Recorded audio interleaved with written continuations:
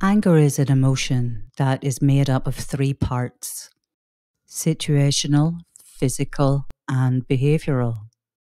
The fact that I can break the emotion of anger into three different parts means that I can understand it, and more importantly, I can help you to understand it.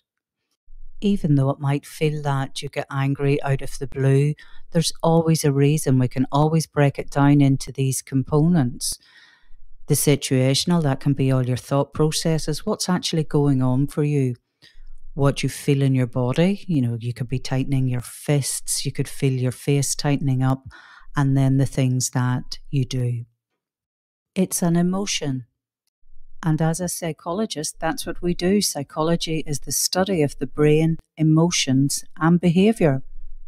And one of the first things that my course does is to help you understand the emotion of anger and how this affects you and identify your own problem, because you can't fix anything unless you understand it.